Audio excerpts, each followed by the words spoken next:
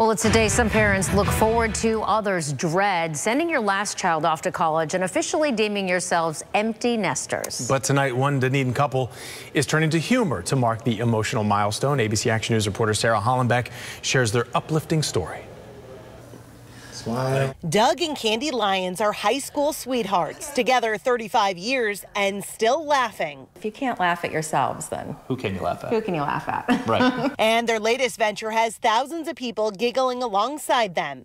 An empty nesters photo shoot that's quite the hoot. From playing off of birth announcements with a balloon showing they're expecting 0 kids to holding an empty birdhouse or zooming off in their red convertible. The couple's 2 daughters, Lauren and Morgan, are now both in college, leaving the lovebirds with some time for a little R&R. There's no laundry. Until the next time the girls venture home. We told them, you're welcome for a visit anytime.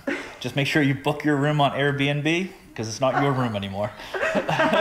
The couple enlisted their friend and photographer Cameron Malik, who goes by Mr. Cameraman, to capture the silly moment. I was an actuary for 25 years, which I don't think it made anybody smile a whole lot, but being a photographer, it really brings me happiness and joy that my work will live on people's walls for the rest of their lives. But just what do the couple's kids think about the photo shoot?